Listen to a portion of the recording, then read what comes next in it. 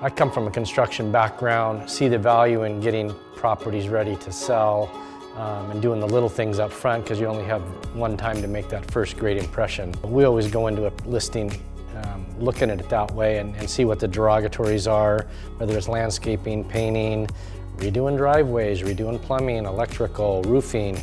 So we look at that whole picture. In this particular instance, the house had been on the market at a higher price, just under 1.5 million at the time. The market wasn't absorbing that price earlier in the year just due to some of the negative feedback we were getting about the master bathroom not being remodeled, the hall bathroom not being remodeled, the landscaping not quite being crisp enough. I told our client, why don't we just take a step back for a minute? Let's just talk about what we need to do and how much money it's going to take to finish this project to help you get top dollar versus riding the market down. We went ahead and injected the Windermere Ready program in the tune of about $50,000 to get a bathroom and a hall bathroom and some landscaping completed.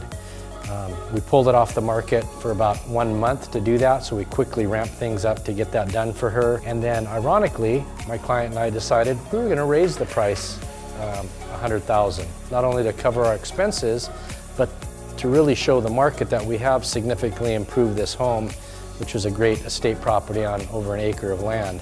About 30 days later, offers started coming in. Net number to our client was about an $80,000 profit after spending the $50,000 of Windermere Ready money to get the property ready.